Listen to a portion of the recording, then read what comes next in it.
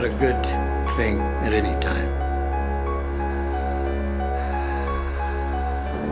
Hand-to-hand combat. Doesn't take long to break the guy's neck. You're trying to get information out of somebody, people forget that at that point you have to get the information. You'll get it.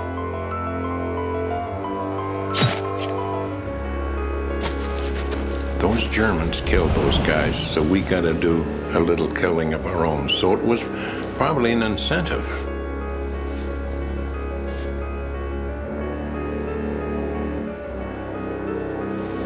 But when you gotta kill because they're gonna kill you right now if you don't protect yourself, you know. Hell, I joined the outfit for that.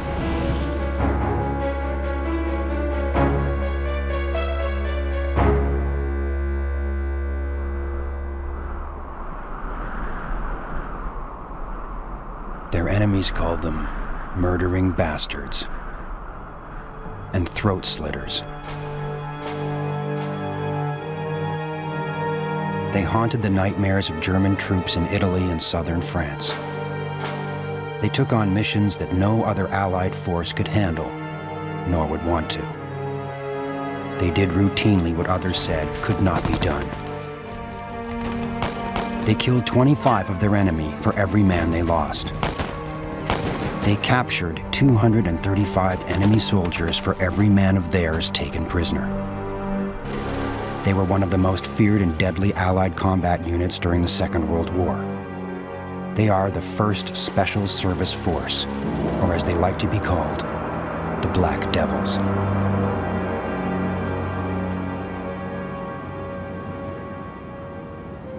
The story begins and ends here in Helena, Montana. This is Fort William Henry Harrison. We stand right where we are now. It's almost like it was when we got here. The Black Devils have come back to Helena to mark 60 years of history. We did our bayonet training over in this area, beyond the cemetery.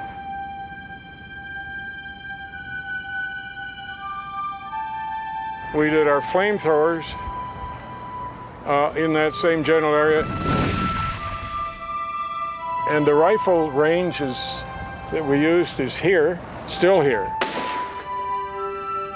It was here where a special bond was forged so many years ago, and the place where their remarkable journey began.